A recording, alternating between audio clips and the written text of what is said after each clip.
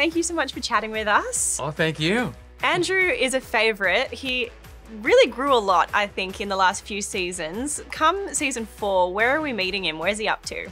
It's funny that you say that because I didn't even necessarily see this as I was reading the scripts, but as we're playing it out and living through these moments in season 4, it feels a lot like growing up. It feels like when you may not even necessarily want to grow up in certain ways, but you just have to meet the moment head on. It's no secret that John the Baptist is imprisoned, and that I have been sent out. He, in season 3 sends me and says, you have a new rabbi, so follow him.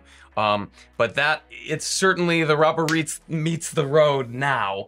And there's a lot of talk this season about, what is our role in all of this? How can we best fulfill this mission? And that's really scary. I think in, even all the way back in season 1, there was a lot of fear from Andrew about not living up to the call. And it's one thing to intellectually understand that. It's another to, when that moment hits you head on, are you brave enough to face it? Without obviously spoiling anything. That's what this season has been for me so far, is just growing up and integrating that growth into your character, not just, in your head, but in your heart as well. Because the way that season 3 was described is this opportunity for us to learn what is the true cost of following Jesus? What does that look like for these disciples? In season 4, is there an overarching theme, you think, that describes what's happening for the disciples this time around? As we get further along in this story, obviously, it gets more and more precarious, as we know. There's no hiding from it now. There's a lot of darkness surrounding us, and this message of finding, seeking, constantly moving towards hope and light in the midst of darkness is definitely a theme this season.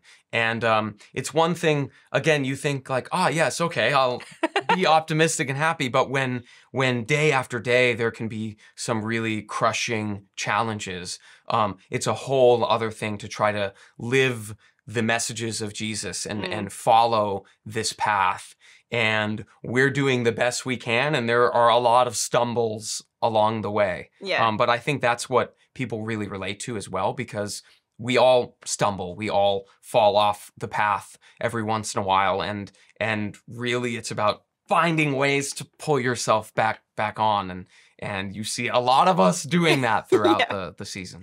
And it's good that we see you guys doing that, I think, because as the audience watching on, we go, yeah, I've been there, I've done that. Oh my gosh, I'm glad they didn't understand that bit of this parable, because I didn't get it either. You guys create such a good avenue, I think, for the audience to have a way into these stories. That's good. We totally feel that also. There's plenty of scenes, and that continues, where we don't quite understand. We're trying to follow along with things that, biblical professors and scholars have been studying for 2,000 years of what exactly does that mean? No, I kind of think it means this.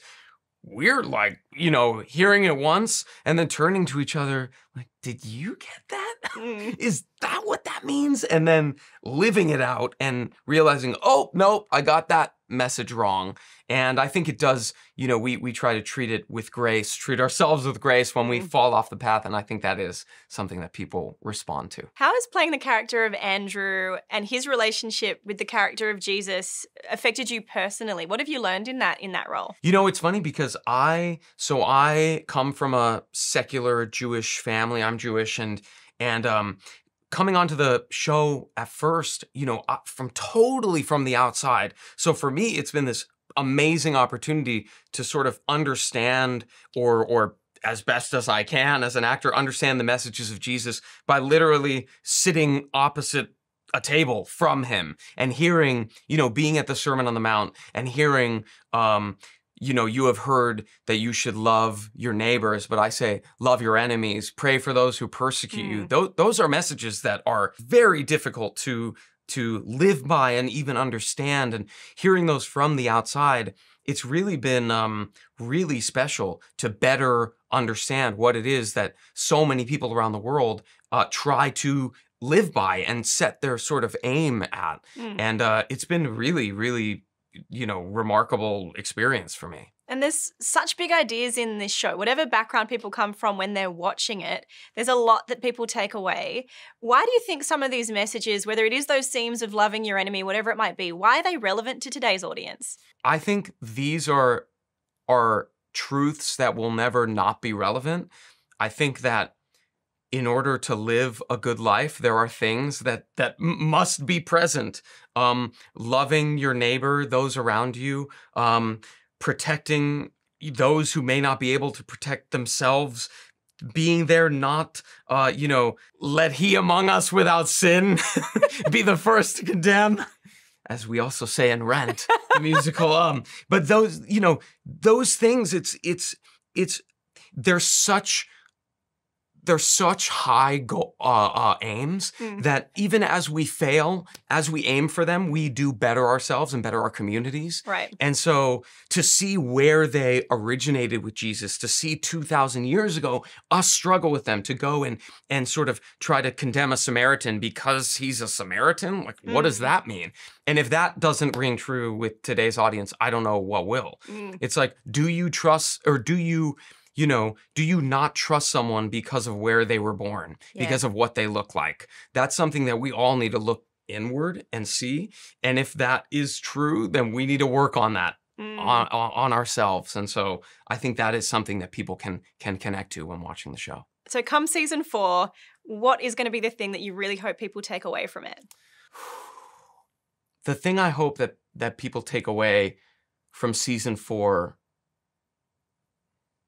as I try to say this without spoiling anything. Yeah, don't give away too much. I think the thing is how to not lower your eyes and head in the midst of a challenge, how to try to meet it head on, and even when it's could seem like insurmountable odds, emotionally or in any way, that you just have to meet it head on.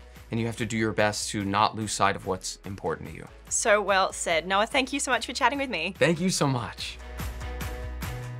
Wow, and season 3 was already pretty emotional, so that's a big thing. Oh no, season 3 was just the small world that was leading up to the immediate splash mountain that this season is. Goodness, that's a good tease. I hope they use that in the behind the scenes, like.